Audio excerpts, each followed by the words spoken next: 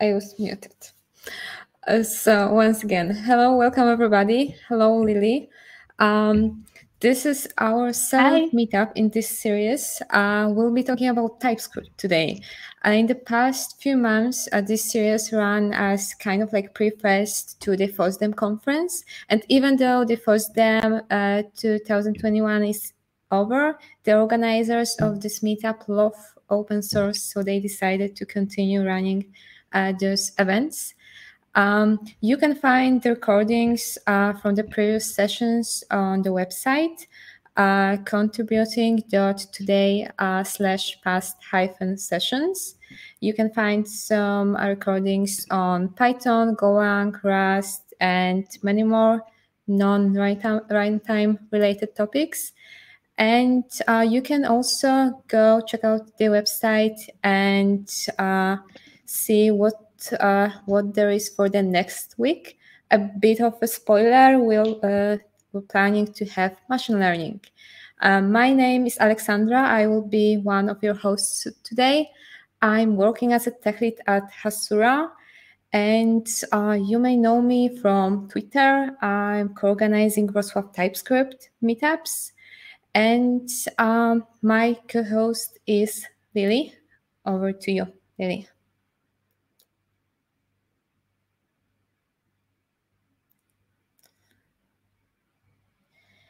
I think that Lili has a few problems.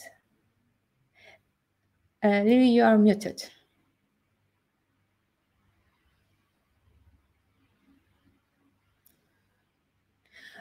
Okay, so in the meantime, I will continue when I think Lili will rejoin, and then she will introduce herself.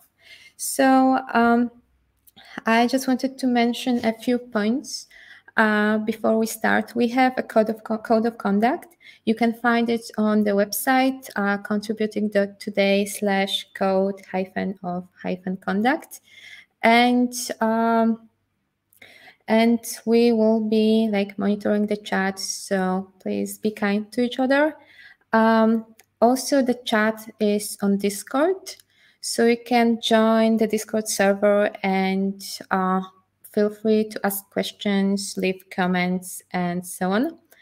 And this whole meetup is being made possible by Microsoft. And also we are using Contributing Today hashtag on Twitter, so feel free to use it as well. Lili, are you back with us? Hi. Hello. Am I back? Yes. Excellent. Perfect. So hi, my name's Lili. I'm a technical services architect at Snyk. I'm very excited to be here today. Generally, I work very closely with customers building custom TypeScript solutions. Previously, I was a lead engineer at Snyk in one of the languages teams, learning a lot about different package managers, how the different dependency resolution algorithms work. So I know a lot of useless trivia about that, if anyone is interested. And generally, when I'm not coding, I like to hang upside down and do circus things. That's me. Awesome. So let's take a look at the agenda, what we have for today. So at first, we'll have TypeScript panel discussion with Orta and Daniel. Then we'll have presentation by Aishagul on Babylon.js with TypeScript. And then our host Lili will tell us about TypeScript projects at Snyk. But we'll also have a little surprise for you. So Lili, do you want to share some details? Absolutely. So there is a raffle today, and we are handing out several copies of Stefan Baumgartner's book, TypeScript in 50 Lessons, which he published in collaboration with Smashing Magazine. So very exciting. Our speakers will be aiding us in awarding books for the best questions. So please submit your questions in the chat. Awesome. So without further ado, let me introduce our first two speakers. Orta and Daniel will talk about TypeScript language decisions. And Orta is a software engineer at Microsoft. You can know him from all the amazing work he's doing on TypeScript website, docs, and handbook, and everything else. And Daniel is a program manager for TypeScript at Microsoft, and he's a frequent author on the devblogs.microsoft.com/TypeScript, and he's writing all those amazing posts on the upcoming releases. So over to you. It's very kind of you. Thank you. Thank you for having us on today, on Contributing.today. I'm not exactly sure where to get started. If there's anything that you all want to hear first, if you have any. I think an interesting one might be what's happening with TypeScript right now. What's coming up? Well, next week, we are coming out with our 4.2 release. It is pretty jam-packed with features. There are a couple of really cool highlights that I'm excited for that I can speak to. I'm sure Orta can as well. If you're able to now, we already have the release candidate, which is a good opportunity for people to try it out. Let us know if there are issues. So we always appreciate those. We have a beta, a nightly, and an RC. But I'm sure a lot of you are just looking forward to what's coming up. I think, or maybe this is on your mind too, but I think the better type display thing is probably the thing that most users are excited for. Yeah. Sure. Yeah. I can dive into that a little bit. Yeah, you definitely should. So for the better type display, if you've used TypeScript before, you often have, if you've used this language, you've seen how flexible it can be, right? And I often say that with that flexibility, with a lot of that work, we've ended up with what I call UX debt, right? You end up seeing these very powerful types displayed in the editor. They're displayed in your declaration files, and you end up with pretty gnarly, nasty, big types. So for example, you might have a union type that has 1,000 members in it, because you use this operator called key of, which shows you all the property names. And if you have 1,000 properties, you're gonna have 1,000 string literals in the union type. And that's super common with people doing stuff with CSS or React. Oh, yeah, absolutely. If you've used React in a non-trivial way, I'm sure you've seen this, right? So one of the things that we're trying to do is when you write a type alias, if you've written the word type foo equals whatever, we do a little bit of extra work.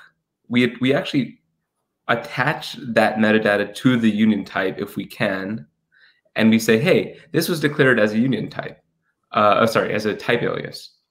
Whenever you use that union, we're going to try to recover that information. So if you union with something else, you won't necessarily just see a big old union with another type. But we'll actually try to say take that original type alias and union it with something else, which is not necessarily how it's represented internally. We actually represent it with what's called a non-normalized form, which is just a fancy way of saying yeah, it's a fancy way of saying we don't try to keep the type in a easy to reason about representation. So it doesn't just, it's a bit like the literal version of it, right? It's as if you had wrote it out manually yourself, const a equals blah blah blah.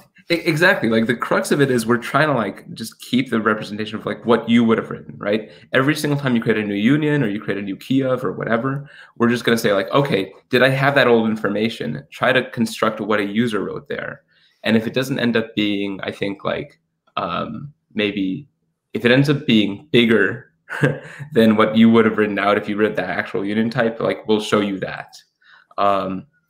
And this is this sounds oh, well, they're just working on type display. Yeah, this is a big deal actually, because for years, this is just a big pain point for beginners, right? And for years we've heard from companies that oh, as soon as I see this, I'm overwhelmed, right? You see this in error messages. You see this when you hover over something in the editor. It could be a lot of information. Yeah. Yeah, and you know, part of the thing is like with JavaScript use, with TypeScript, you're trying to appeal to a lot of JavaScript users, people who have never used a static type system at all. If you see those error messages, like you're going to get overwhelmed. So like you have a lot of beginners who like a lot of the time they come from coding boot camps, they've used JavaScript for 12 weeks, and now you're saying like, yeah, try this out. So type display is a big deal, and it affects all JavaScript users too, right? So that's anybody using definitely type behind the scenes, which is more or less every JavaScript user. Right. Yeah. I actually, maybe a lot of people don't know about that. Do you want to speak to that a little bit? Sure.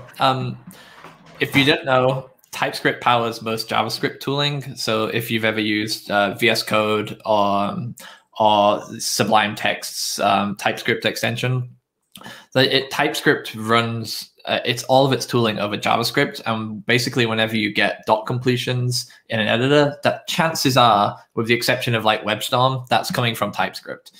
And in order to provide like rich libraries of information for things that are not shipped with TypeScript, like the DOM API, like the web browser API, then there is a project called Definitely Typed, which keeps track of almost, I think you're in the 25,000-ish NPM modules and sort of web things. It's a massive project. And that keeps track of like what the files, what the header files, if you know that from the sort of other programming languages, or interface files, ways to describe existing JavaScript structures. And basically JavaScript people are using this without even knowing it at this point because of something called automatic type acquisition, which just grabs it behind the scenes in your editor. Very powerful. Yeah, we've often heard like people in discussions saying like, why do you even need TypeScript? Like, I just get autocomplete in my editor. JavaScript is so good. Well, yeah, I mean, that's sort of the funny part, right? Like, we don't consider that a loss, right? If someone says, oh, well, this is just really good, why would I use TypeScript? Well, they're benefiting from the tooling that we built, right? We just want people to be more productive, right? So, you know, that comes down to like one of the slogans that we have on the site, which is like type JavaScript at any scale. Like we're trying to accommodate you at whatever your workload is and what your target is in what you're building, regardless of if it's like a big TypeScript app or if it's like a very short JavaScript script, right? It's why I like to think of it as like it's a spectrum. Basically, it is because TypeScript powers your tooling on the JavaScript side. You're conceptually using TypeScript, even if it is just a quick script, all the way up to I want the most like intense TypeScript experience with strict mode and all these extra flags whose job is to make your life a little bit harder, but know that you are definitely a little bit more correct because of it. Yeah, sure. I think that we've got a question, which is, do we have the same concerns with using linters? Though I'm not exactly sure what the concerns are specifically. Like, is the concern, I mean, maybe the concern is like, is it a supplement versus, like, does it take over TypeScript instead of it? Like, what is the value of TypeScript versus a linter, I guess, is a question we might be getting. Yeah. I think we've gotten that question for so long, but it's faded out over time. I'm trying to think of like what we used to answer for that. I think TypeScript sort of stood on the foot of linters a little bit with some of its rules, but overall, in part, that's to power the editor experience in case you don't have a lot of those linters already installed. But yeah, it's weird. Right. Well, I mean, like, because there's two things there, right? Like, there's how much of TypeScript's analysis is just like the same stuff as linters, right? And then how much of it is what do we do beyond linters, right? I think yes, like you mentioned, right? Like there are certain cases where it would have been inefficient to hand off some of the analysis that we do to a linter. It used to be that linters couldn't take advantage of type information. Now ESLint has like a TypeScript support for ESLint, like a plugin. So you can actually just say like, hey, TypeScript, give me the information that you've got and like let me do some stuff with it. But I mean, it needs to get the type information from somewhere. And really what that comes down to is like linters often work more on syntactic information that is local to a single file at best, right? So if you are considering, if you're thinking about like, oh, I want to be able to like construct some deep information about this code, linters typically limit themselves to like a single file at a time. But even then, you need to actually construct like information about like where types are flowing in and how you declared things, and then you need some deeper analysis. And a linter in theory could build that, but like then you're just building a type checker, right? So there's not a great distinction exactly. I think linters also the scope has changed over time. Like today, if I was using a linter, I wouldn't use it for formatting, for example. Like to me, that is now the responsibility of a formatter. And we have like good tools that take a sort of slice of what used to be a larger linter sort of concept. And now type checking is handled by a type checker. Linting is more about like the cultural rules of your team. And formatting is just, one or two settings and then you forget about it.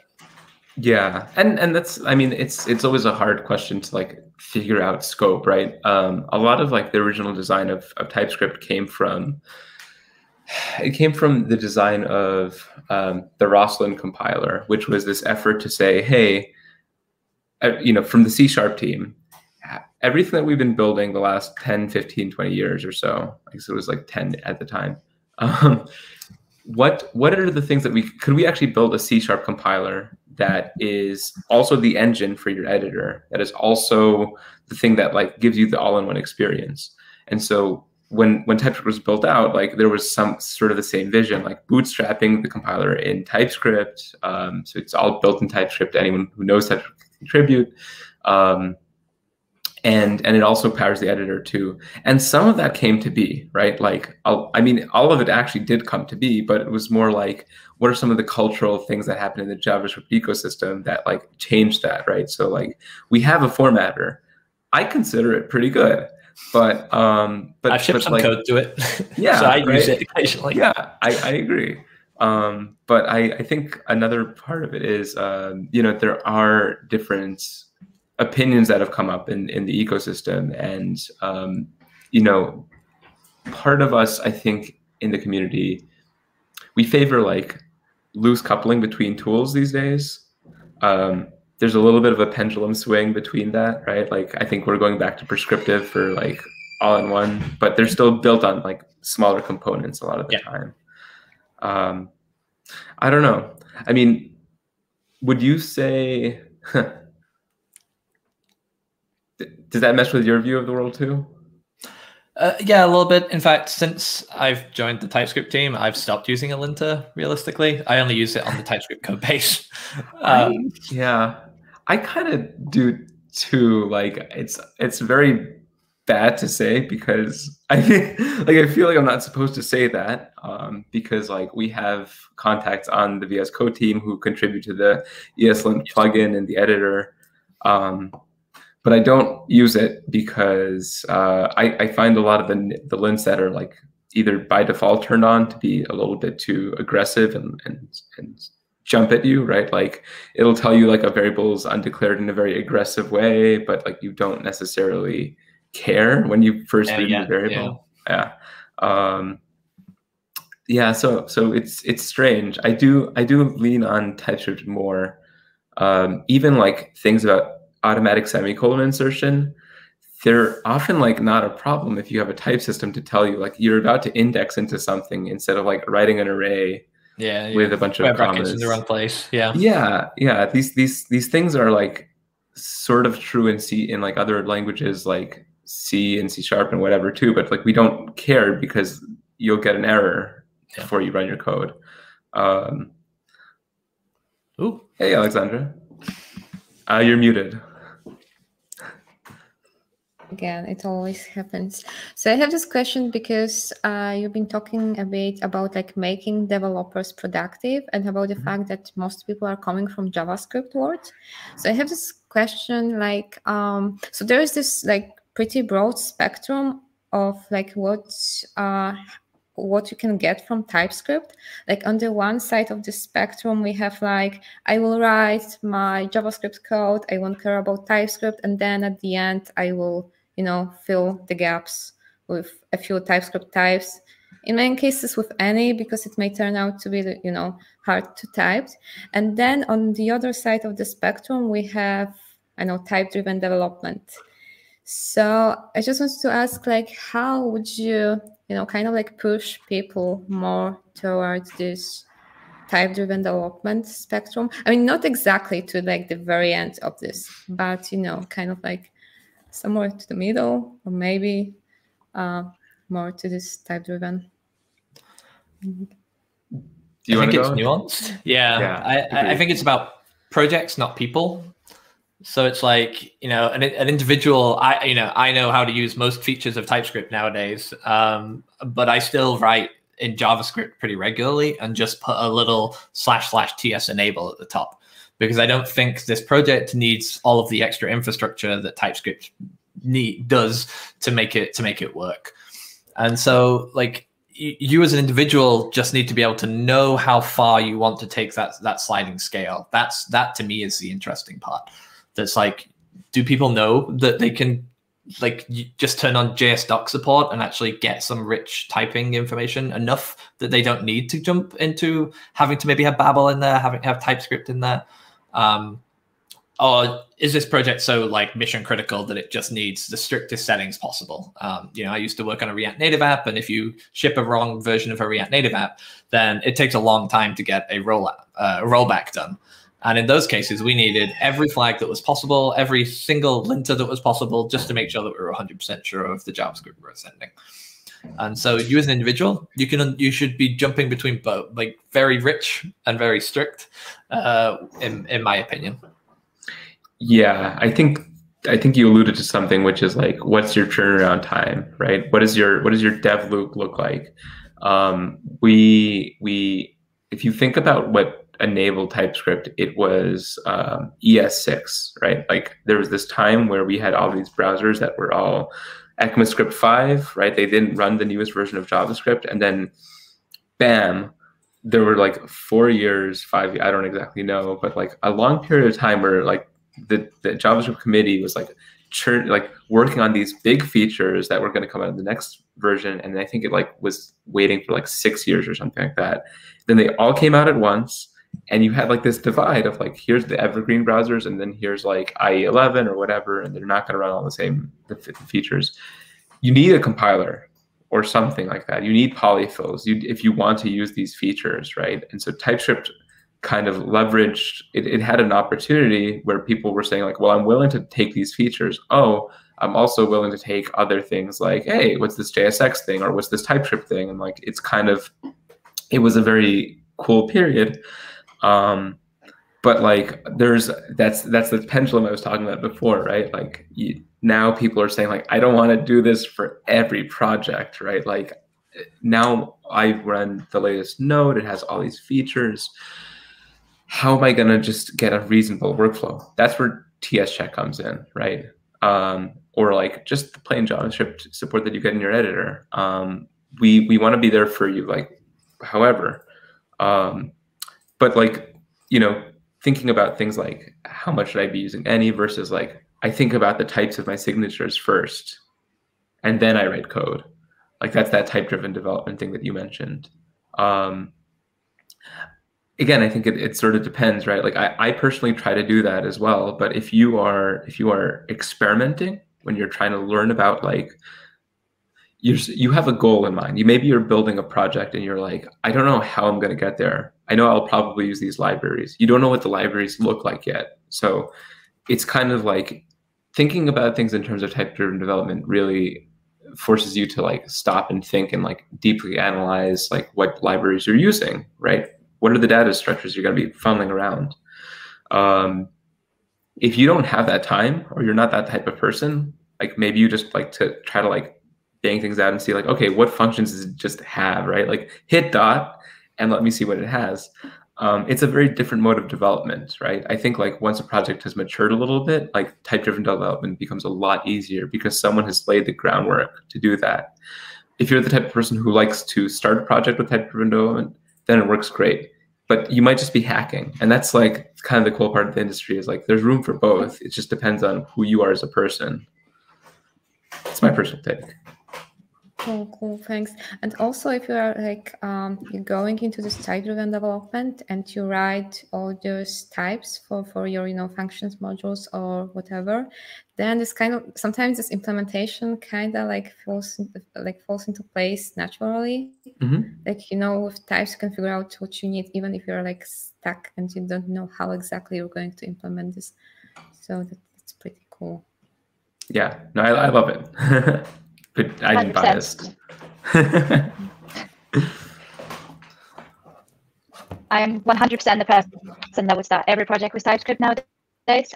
So I would be interested to hear, are there any tips or things that you would recommend to make it easier to get started with TypeScript from the get-go?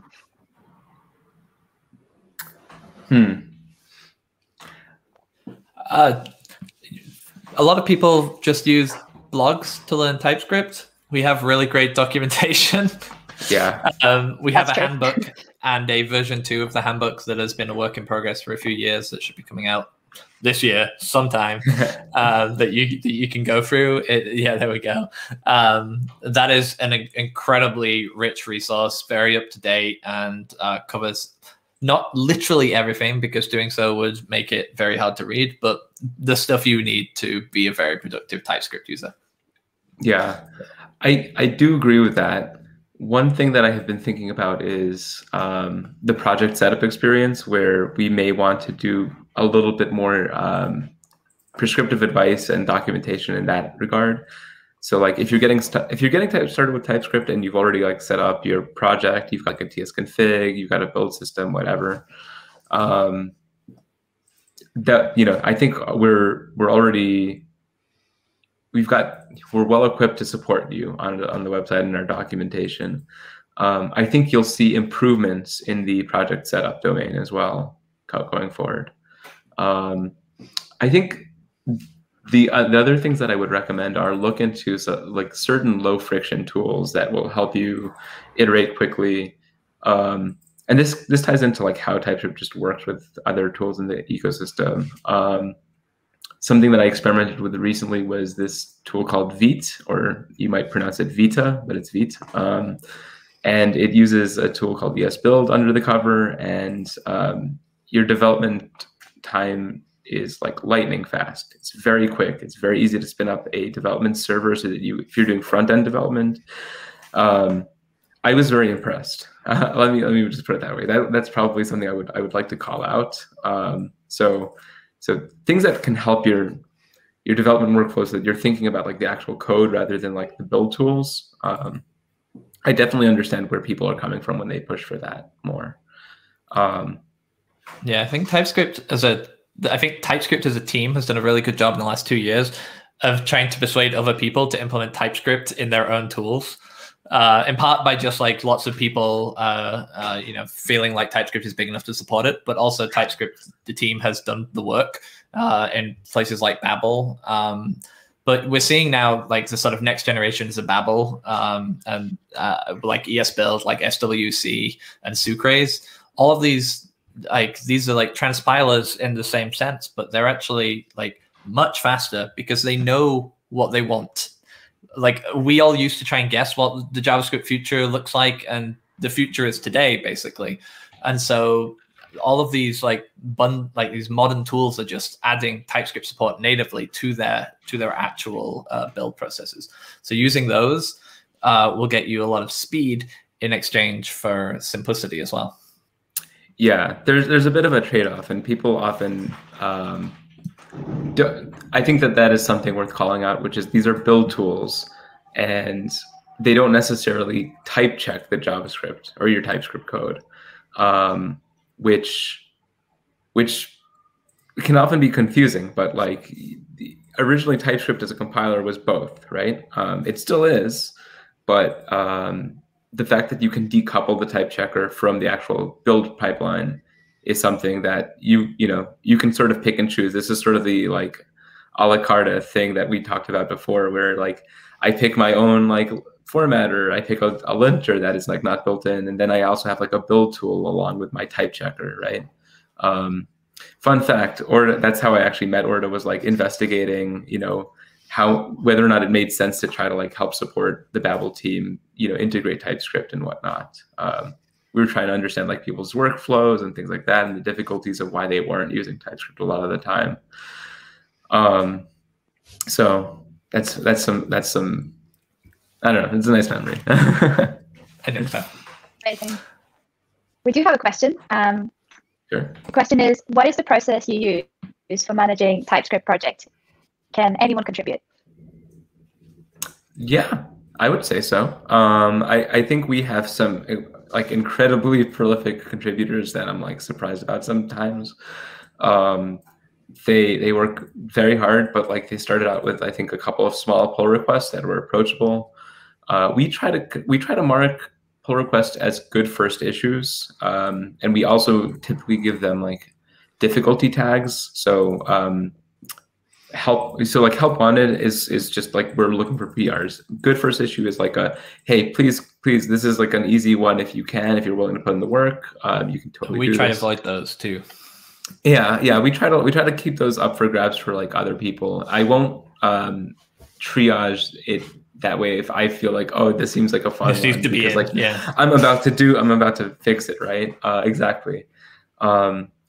But then, like, you know, if you're willing to just ping people on the team and like talk through it, and you've also like followed the contributing guidelines, then we're happy to try to help you. I think like the investment pays off long term, and it doesn't have to be something where like you're committed to it. You might just say like, seems like a cool bug. I've never worked on a compiler. I've never worked on like a language service before, which is kind of novel in itself. So I think that's definitely easy. And compared to other projects I recently tried, like if you have NPM and Node, like you're already able to run the test suite. Like you don't need a Docker configuration. We do support that. We have like some stuff built in, like for dev containers, but you don't need that. You just need Node and NPM, and you can like run the compiler, which is pretty nice. That's really great. It's all just JavaScript. Yeah.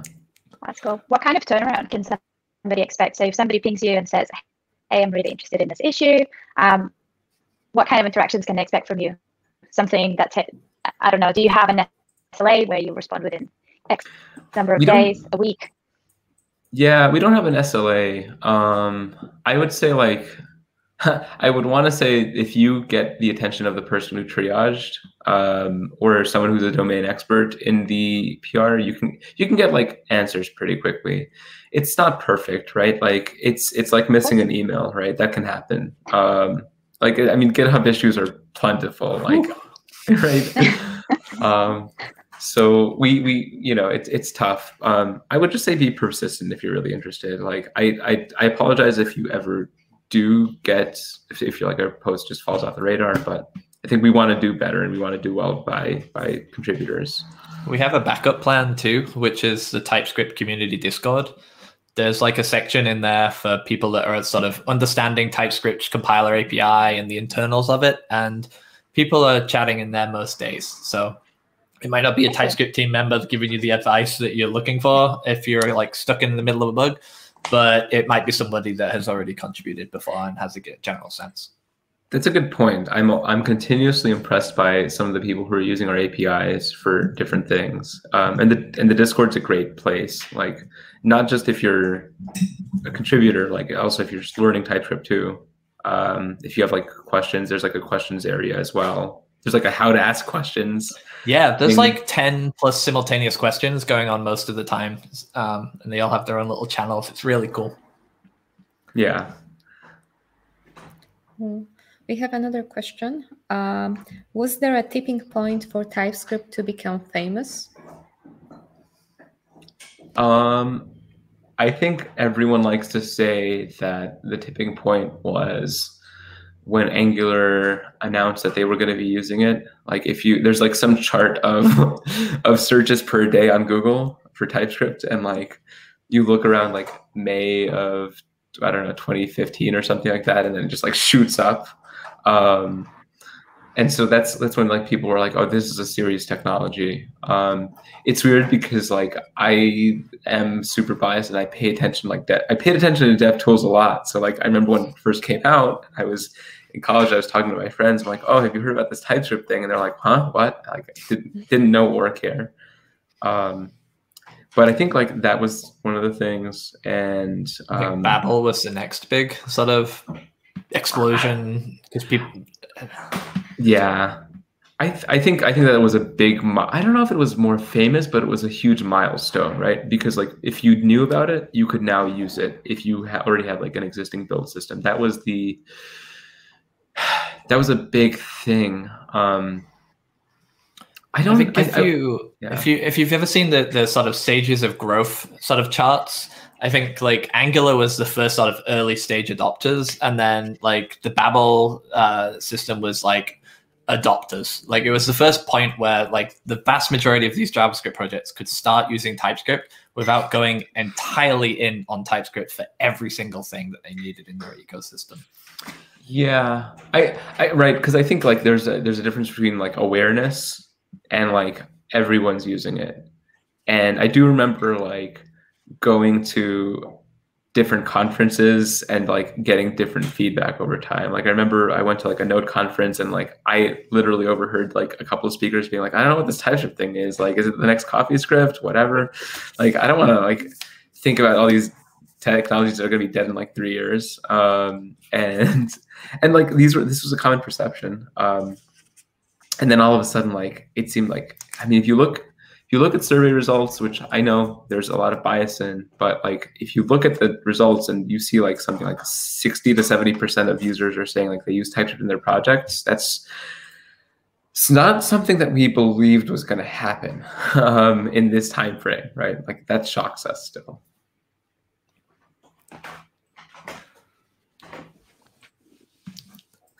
We have a few more questions, and I think the next one is one of my favorite things to talk about, really. So the question is there some way to partially move a project to 100% TypeScript in a monorepo approach? So I think they mean, is there a way to partially move a web space or a project within a monorepo? For example, just moving the utility functions, but not the React components. I think a good process for this is to think about that sort of spectrum we mentioned earlier. Like a good example of this is Chrome DevTools. That's the inspector when you right click on a thing and then look at the list of all the elements. That was originally a large JavaScript project, and they thought that they wanted to move towards something like TypeScript. So the first thing that they did was they sort of added JSDoc, which is JSDoc is an old documentation format that TypeScript effectively like became the main like usage for in modern code, in my opinion. I mean, I don't see many JSDoc generated web pages, so yeah, that's my main argument against that. And what ended up happening is they got a lot of the power of TypeScript editing support into the project first. And so rather than jumping straight from JavaScript to TypeScript, they had a stopping point where they said, we're going to make JSDoc support throughout the entire system. And then once that's good and stable and we're happy with it, then we will evaluate whether we should move from JSDoc to TypeScript. Yeah, I think like the thing that we've typically talked about is you start from the leaves of, well, I don't know if leaves are the right term, but like the roots maybe. The things that like have no dependencies in a project, you want to start typing those more and more.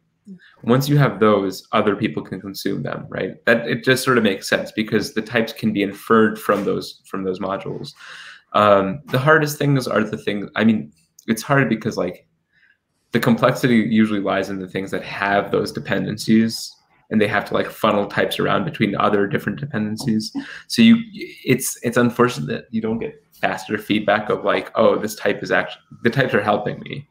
But yeah, I think like that slider approach, that incremental approach, plus like starting out from like the things that don't have a lot of dependencies is the right one.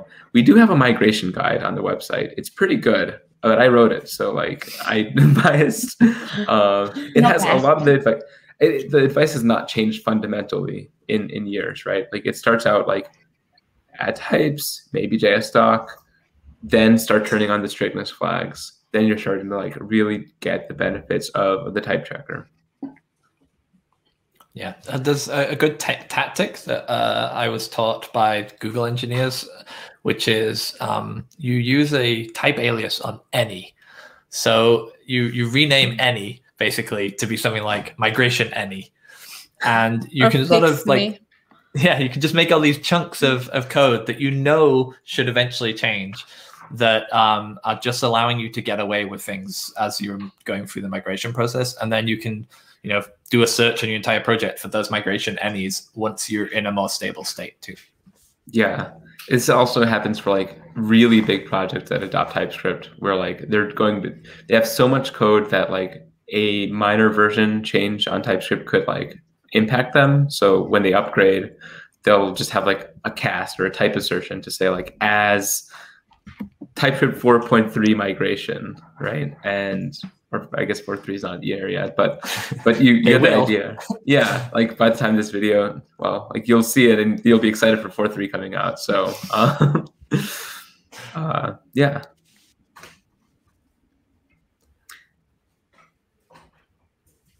Great. I believe we have one last question, and that might have to be the last one. What does your day-to-day work look like working at Microsoft? Is it going through issues and PRs all day, or is there an internal advocacy role as well? It's weird because like the advocacy thing is, I think like for a PM at Microsoft, that is an implicit expectation to some extent. But like, I think one of the things that when I was an engineer on the team, that was something that I enjoyed doing at least a little bit of, or at least like interfacing with our community in different ways. And so like, I think anyone's free to do that as long as like the messaging is pretty like reasonable, right? I think like, and also we have different viewpoints on the team, which kind of like, we always kind of like start with a caveat like, hey, this is just my opinion, but then you know, you're trying to keep track of like the ecosystem as well. From my end, you're trying to watch the issue tracker as well. And then there are also just like other questions from like different partner teams that you end up needing to like try to answer. Like I think the roles are different and they're defined by both like the person, your manager, and like, you know, the team, right? What the team needs at any given time changes.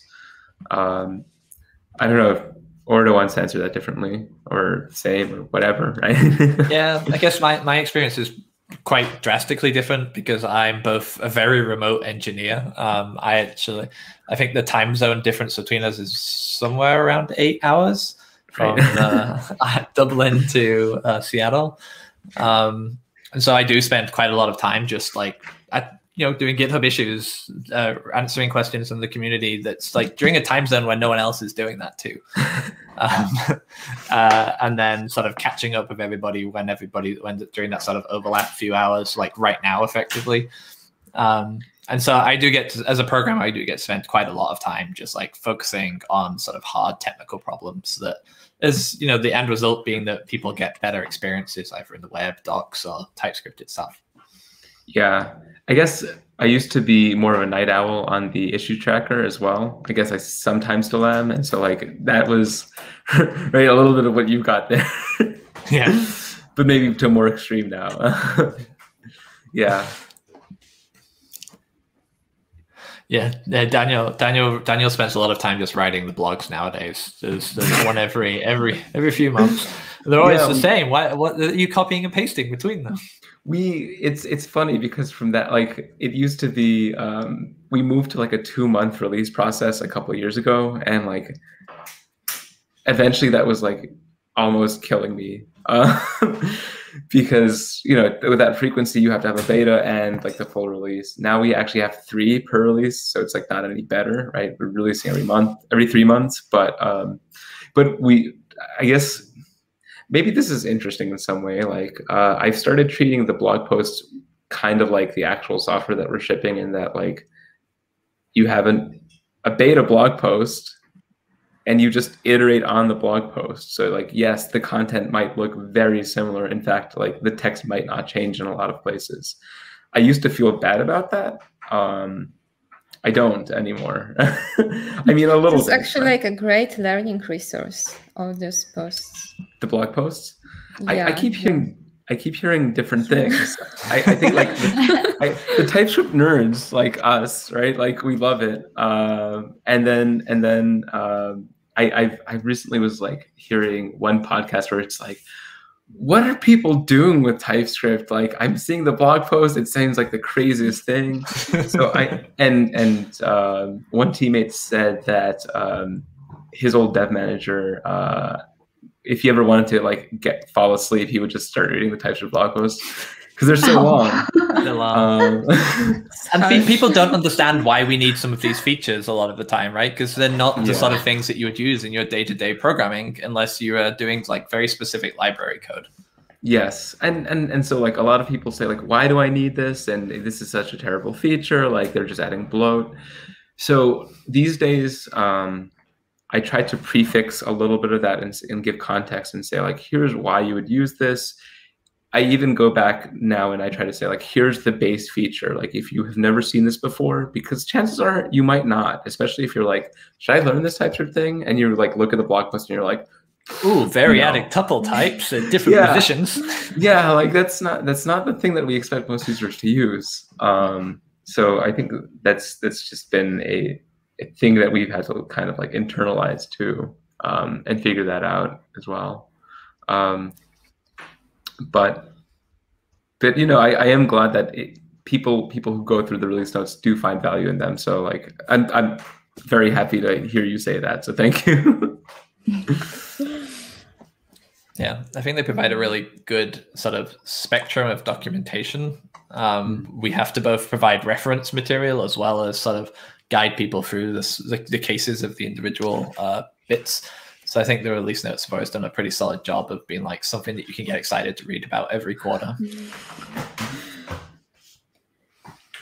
Okay, amazing. Thank you a lot. I think we ran out of time. It was an amazing session. Time for our next speaker.